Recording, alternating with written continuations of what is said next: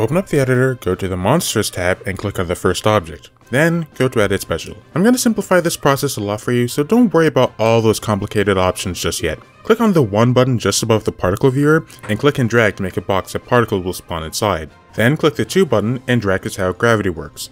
Finally, click the 3 button and set the angle and speed for the particles. If you want to change how wide the spread is, then adjust the plus or minus slider for the angle attribute. You can do this with the radius option as well. This will set where the particles spawn, where they move towards, and their angle in a circle.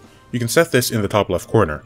Next, let's talk about colors. Go to the Extras tab and click on the Use Object Color checkbox. Then exit the particle system and click on the RGB button. The first color will determine how the particles look at the start, while the second determines how they look at the end. You can also enable blending with the Additive checkbox or manually set the colors in the Visual tab. Third, there's particle size and spin. Go to the Visuals tab and let's talk about each slider. The slider names are fairly self-explanatory. Start size determines the start of the particles when they first start, for example. Plus or minus slider next to most attributes lets you randomize things a little bit as well. You can also use the free, relative, and grouped options in the Extra tab to change how particles render when they get moved. Play around with these options as much as you like, as they are pretty useful.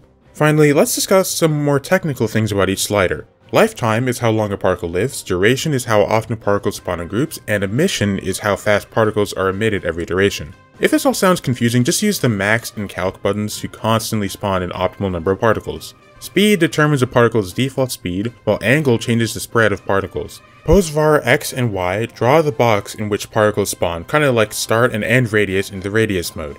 Gravity makes objects fall in the direction of gravity, accelerad makes objects move towards or away from the center, while acceltan and rotate make objects orbit around the center. Start and end RGBA change the red, green, blue, and opacity channels for each particle. Fade in and out makes particles fade in and out. Friction P, S, and R apply friction to the particle's position, size, and rotation. Uniform object color keeps the object's colors the same throughout so they don't vary. Order sensitive lets them respond to Z order, and star RGB and N RGB var sync makes particles start and end with the same color.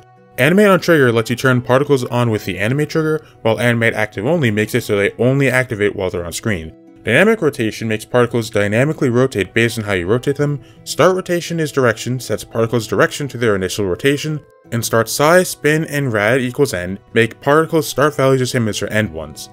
And that's about it. If you want to learn more about the editor or creating in general, be sure to check out our Discord server. That aside, that is the particle editor in Geometry Dash.